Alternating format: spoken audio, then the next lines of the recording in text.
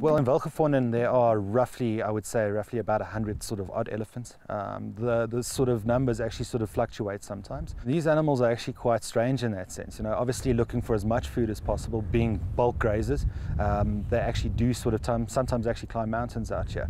The aspect out here is quite hilly, so the animals themselves will actually even go up mountainsides, which is not natural for them, but it does happen, yeah. Actually, what you'll find is your bulls, your older bulls generally tend to be by themselves a lot of the time, whereas your females and the youngsters are normally in herds or groups.